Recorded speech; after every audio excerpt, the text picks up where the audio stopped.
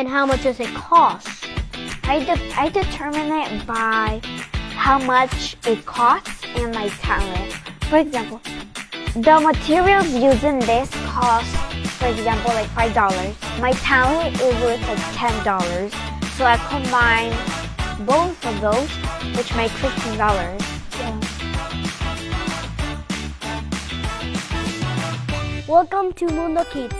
My name is Alejandro Suarez, and today I'm with Silvana that writes and illustrates. How much years have you been in the United States? For 4 years. And how much years do you have? My age is currently 9 years old and I'm almost 10. What do you like? Writing more or illustrating? Illustrating. Why? Because I find it more relaxing, because it just clears my mind, and when I draw, I just forget about everything. And what do you like for drawing? I like acrylic paints, I like brushes and watercolors. Can you hand me the paintings like that? I can see the texture. Thank you. No problem. Actually, this one feels a lot textured.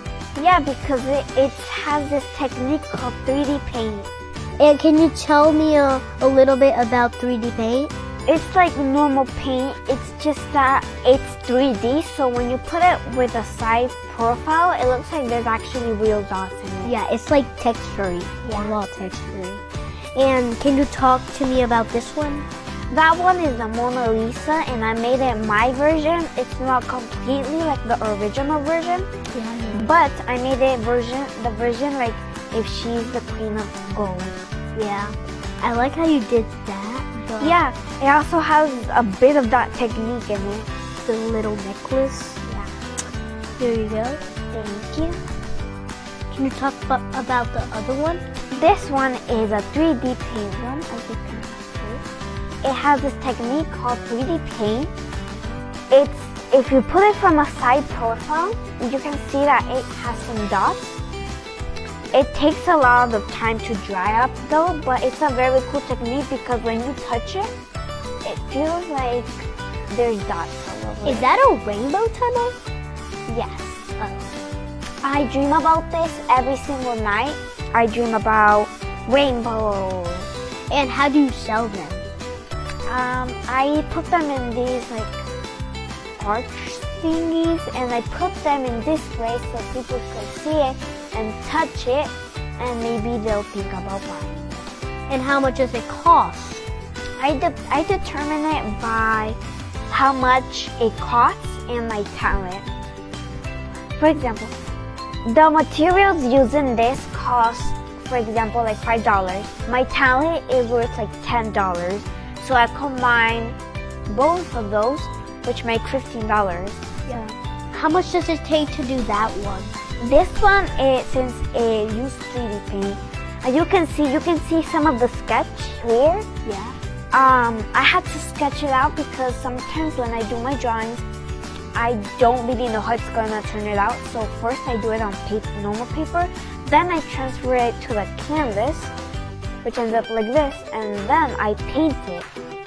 Wait, do you do that with pencil or something else, like a Sharpie? Like, I put it with pencil. Okay.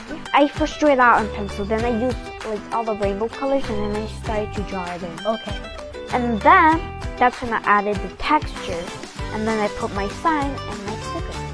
And how much does that one take? Oh, this one? Yeah. Well, this one takes like 1 hour. Okay. So, as you can see, it's not underlined with any type of pencil, etc. I use black paint with a thin pencil. I then started to sketch it out, and then that's when I added the accessories. Do you do another size, like bigger than that one? This is my biggest size, and this is like the smallest one.